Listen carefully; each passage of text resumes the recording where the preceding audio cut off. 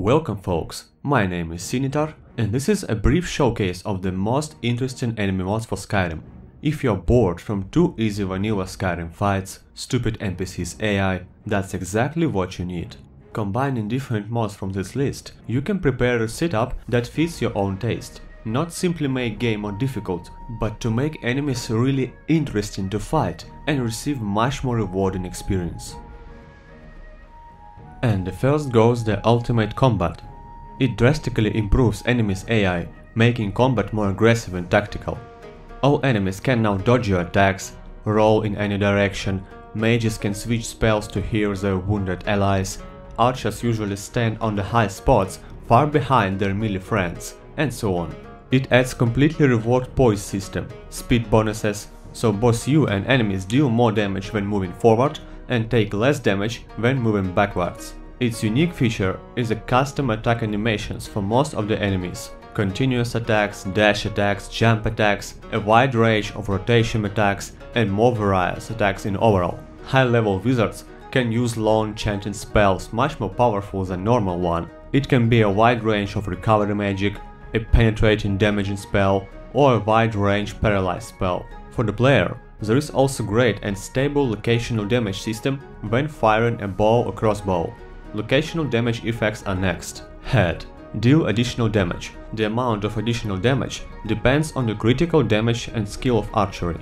Arms. Reduce accuracy rate of a bow, lower physical damage and increase cost of destructive magic.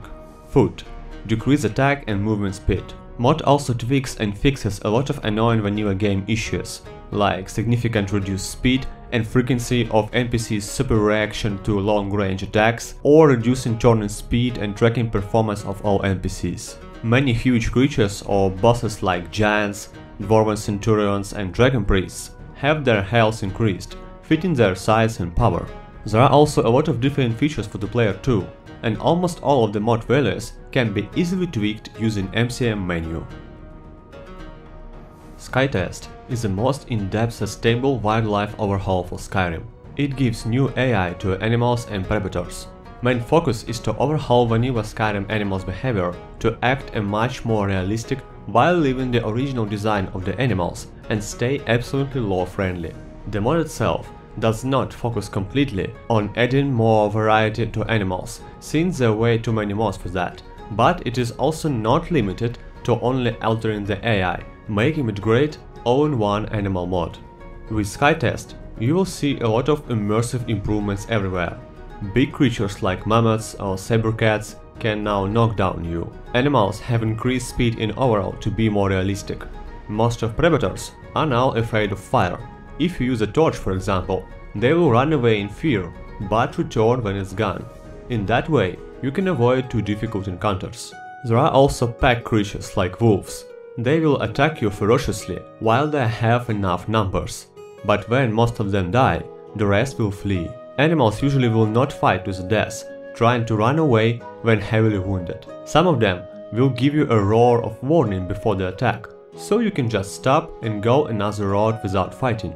You will also see signs of real wildlife everywhere, dead animals or sometimes even the unlucky predators as a part of a food chain, young animals and cubs, and so on. Now goes Skyrim Immersive Creatures. Mod adds dozens if not hundreds of new creatures to enhance your gaming experience. This mod adds brand new lore-friendly creatures which fit seamlessly into the world of Skyrim, as well as increasing variety of existing creatures, adding diversity and improving gameplay. To be objective, there are also some not lore-friendly creatures too, but that's not a problem, as they can be disabled in MCM menu.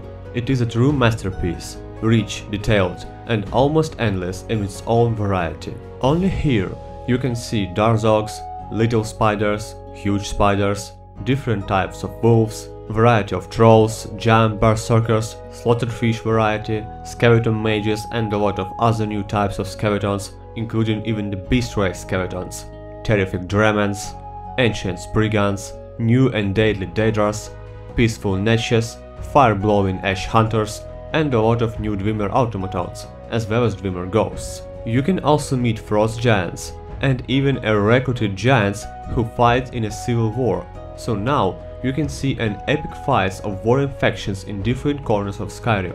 The warring faction system don't end on a civil war.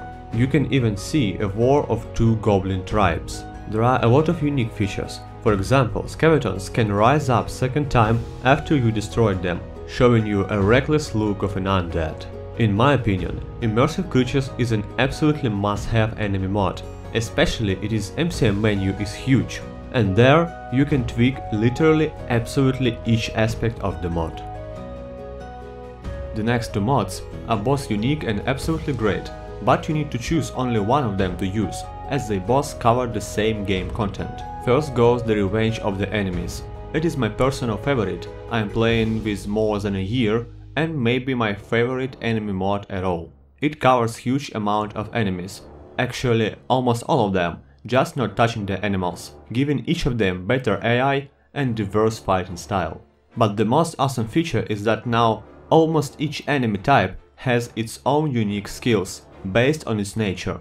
Dreamer automatons can fire a massive barrages of fire like catapults and have other special attacks. Farmers can go invisible straight in the middle of a battle, backstabbing you from behind.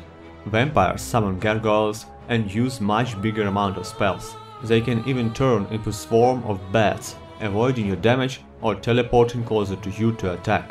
All bosses were made much more powerful and deadly.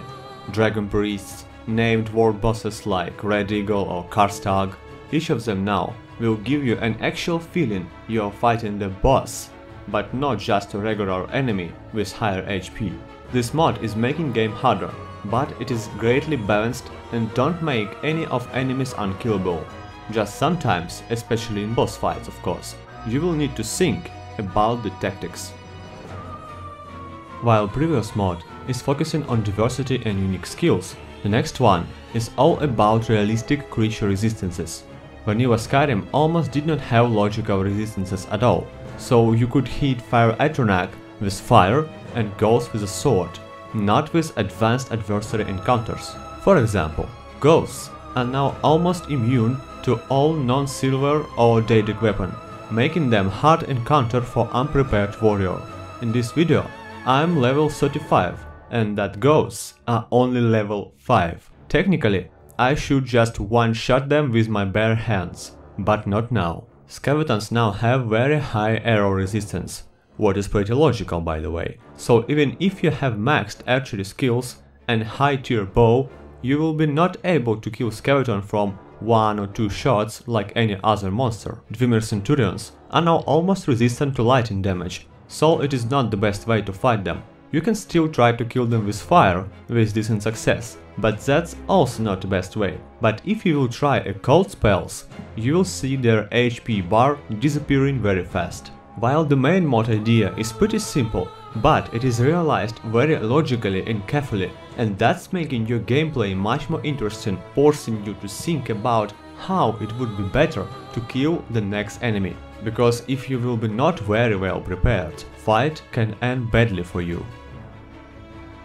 Organized Bandits in Skyrim is a mod dedicated especially to the most common enemy type in the game, Bandits. In vanilla game, there were only a few types of them. Their fighting style was similar and their AI was poor as hell. Mod adds 57 bandit types, grouped in different gangs depending on the region, character level and your game progress and overall.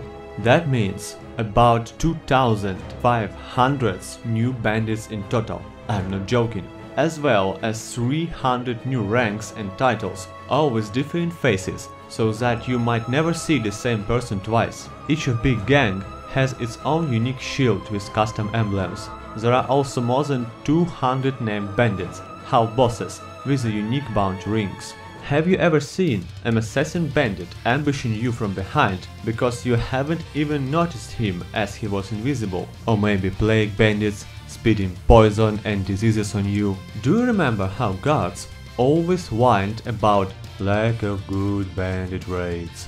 Well, their wishes became true. Bandits now can raid towns and cities, sometimes in very great numbers, so that will be a challenging fight.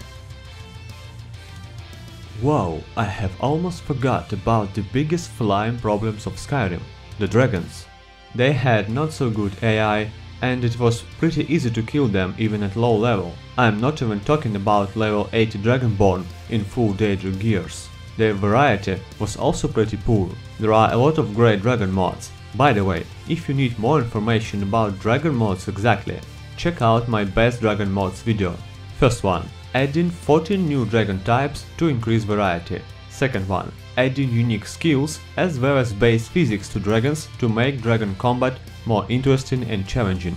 Third one, give an option to change their attributes to your taste. Do you want dragons to be just slightly more beefy? No problems. You can want to turn dragons into killing machines with tons of health and 90% all resistances because your character is already overpowered and need new challenges? No problem. 2 clicks in MCM menu and you have finished. Add to these custom skills and even a weather effects when fighting the dragons, and you will receive best dragon mod ever created.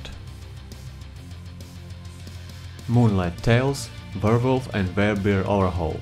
That's an amazing mod to improve Werebear's part of the game, both you and your Werebear's enemies. First main feature is a wide list of possible textures of how werewolves and werebears should look in the game. Complexion, skin and fur color, eyes color and teeth look.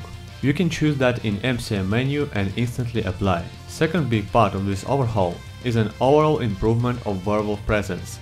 There are now more random werewolves and werebear encounters, and if you share their blood, they will be not aggressive to you.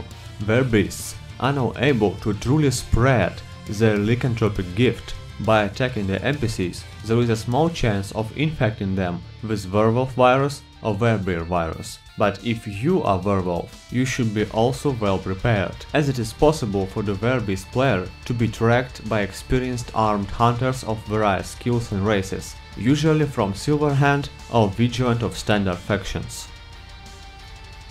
Immersive Patrols functionality is easily described by its name. Mod adds fully functional, scheduled patrols of almost every major faction across all the DLCs, including Stormcloaks, Talmor, Imperials, Dawnguard, Travelers, Merchants, Bandits, Skull, Redrun, Rivers, Reclins and some more. Now it also includes war zones-like battles with fort capture behavior. It always was strange that there is a civil war going on, but you never see the conflicting sides besides the questline. Now there are several large squads of soldiers patrolling all the regions. When 2 of these warring faction squads meet, an epic battle begins. Adding alive civil war conflicts, fort captures and dozens of new, law-friendly and logically located faction patrols, this little but amazing mod is very advised to be in your Lord order. The last, but not the less important mod is named Aziz. It is shortened from automatic spells increase spawns, but I strongly advise you to use only strict amount of its features that I will show a bit later. So, you have your perfect mod setup. You have some amazing spell mods as well as maybe some perk overhaul mod. The most common issue with that is by default NPCs do not have access to spells and perks from the mods. That's making you most likely absolutely overpowered, especially on high levels, and the game is starting to be more and more boring. Also, haven't you noticed that your character is only who can drink potions? Not fair at all. With the help of Aziz, you can distribute spells and perks added from the mods to NPCs, as well as allowing them to use potions. Also be sure to install Aziz improved INI files. It makes that distribution perfect, giving NPCs only some of spells and perks and not giving them overpowered talents. While such things as perks and potions usage can sound insignificant, but actually you will see a great difference in battles that now will be much more fun. Also, as I have told before, be sure to use Aziz Patcher exactly with options marked on this screenshot for the best results. Don't use additional spawns option as it's not very stable, and don't use improved AI option as most of current combat mods do this better. That's all for now folks, I hope you enjoyed. Support the channel by your subscribe if you like the video, and be sure to enable channel notifications to not miss more Elder Scrolls content, and stay tuned. Thank you for watching and see you next time. Scimitar Gaming here, signing out.